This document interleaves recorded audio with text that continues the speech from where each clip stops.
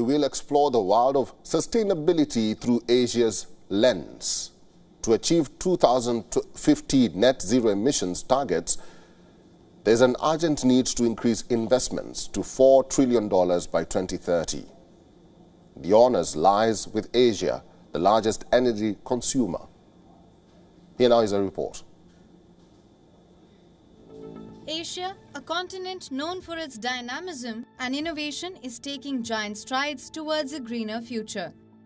According to the World Economic Forum, energy transition in Asia is gaining momentum faster than ever before. Asia is forecast to be the fastest growing region for energy consumption in 10 years. But the Asian energy mix is still greatly reliant on fossil fuels. Continent's 70% energy is still produced from coal. From Beijing to Mumbai, Tokyo to Jakarta, governments and businesses are recognizing the urgent need to shift from fossil fuels to cleaner alternatives. But let's face it, such a monumental task requires a whole lot of green. That's where financing comes into play. The World Economic Forum highlights the importance of financing the energy transition in Asia. It's not just about planting a tree and calling it a day. We need hefty investments to power this green revolution. So how is Asia changing the face of energy finance?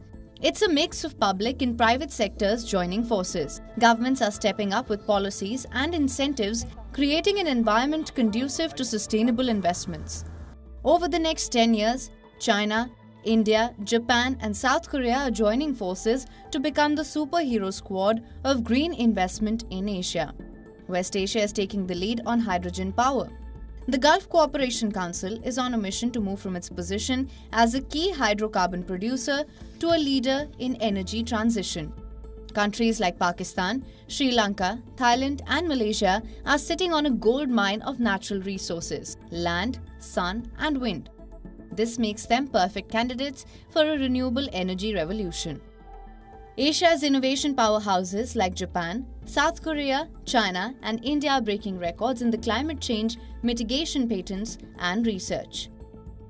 On the other side of the equation, we have enthusiastic investors flocking to get a piece of clean energy pie.